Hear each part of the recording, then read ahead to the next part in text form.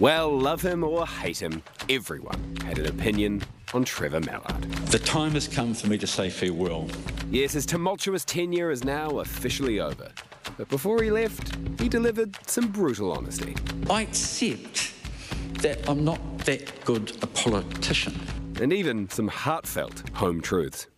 My biggest regret is that I caused my first marriage to fail in a way that was catastrophic for my family. However, it was this admission about former Prime Minister Helen Clark that raised the most eyebrows. We were on a Virgin Air 747 that had been refurbished. It was actually an old Air New Zealand one, with some of the first lie-down business class seats. I was in what might be described as a compromising position. We hadn't put the barrier up between the beds.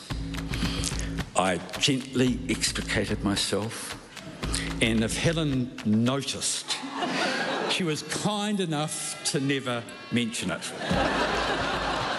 Go well, Trevor. The luck of the Irish be with you. Or as National might say, good luck to the Irish.